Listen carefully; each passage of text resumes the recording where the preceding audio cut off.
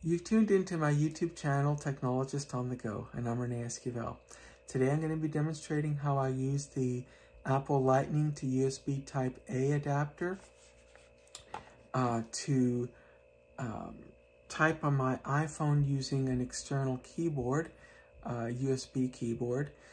I'll admit freely off the bat that a little portable Bluetooth keyboard would probably be handier, but I already have a keyboard that I use in my line of work, and so I'm simply leveraging that existing equipment. I don't need to be adding any more tools to carry around than what I already have. So I'm leveraging that, but let me get right into it so you can see how I'm using this adapter. It's actually designed for attaching it to digital cameras, but that's not why I'm using it. Okay, here's the box containing the Apple Lightning to USB Type A adapter. It is, as you can see from the logo there, it's a genuine Apple part. There's the part number. It's $29.99 plus tax on Amazon, and will probably be the same at Best Buy, Micro Center, any other place that carries it. I know that you can get knockoffs for a lot less, about right around a third of the price. Now I'm using the cable for a specific purpose, and I'm using it on my iPhone 13 Pro. Okay. Now, what I'm finding out though is the more specialized the Apple equipment gets, the more susceptible it is to damage from knockoffs. So although there's a premium, I stay with Apple, and I recommend Apple. Now, here's the dongle itself. It's really, we'd call it like a pigtail. Obviously, Apple Lightning on one end and USB Type A on the other. And I'm going to go ahead and connect it here. Okay.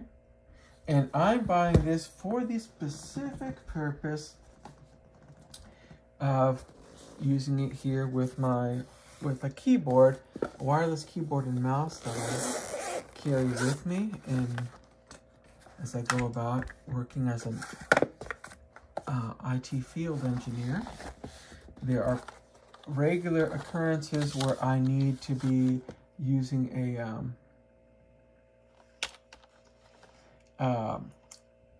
a keyboard and mouse. So I've evolved into using this particular model here. It's the K400R. It's very simple. It gives me the keyboard, trackpad, all in one. I used to have a separate keyboard and mouse combo, but I just kept dropping the mouse. And so there was no easy way to store that in a protected case with the mouse, just because of the girth of the mouse. So I just went with this, and I'm quite happy with it. Of course, it's got a dongle. That's a USB Type A adapter. So I'm going to go ahead and connect that up. And I've already turned it on. As you can see, I got the green. Okay. And that's what I'm going to put in on the other end of this adapter.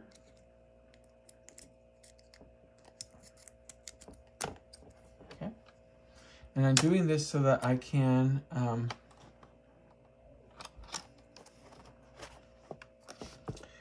use the keyboard.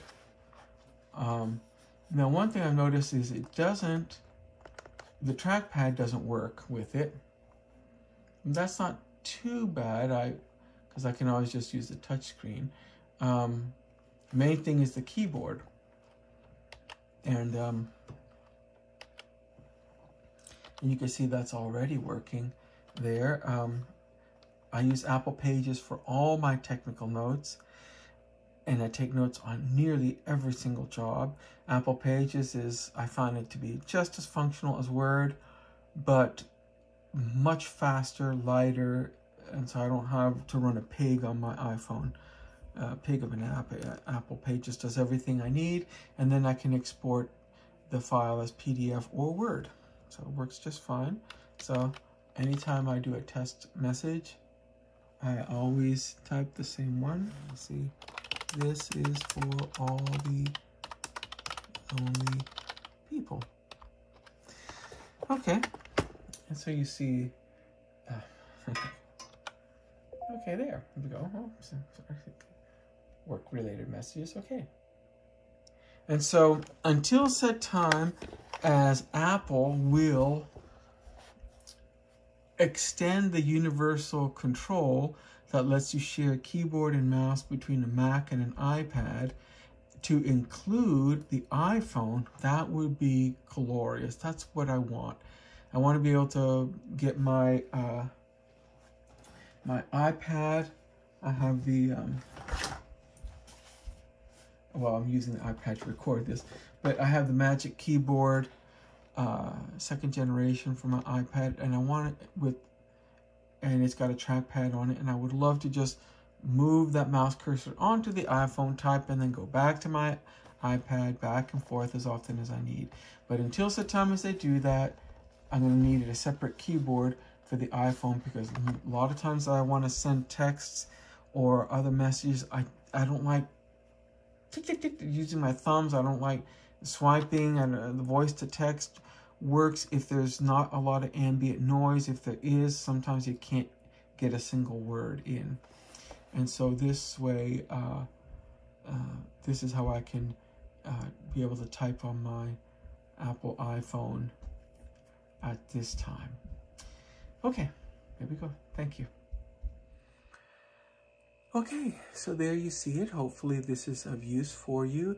Would the Apple would just extend universal control to the iPhone and let the iPhone and iPad share a common keyboard, or any of the the Mac PCs and iPads which already have that, but bring the iPhone into that same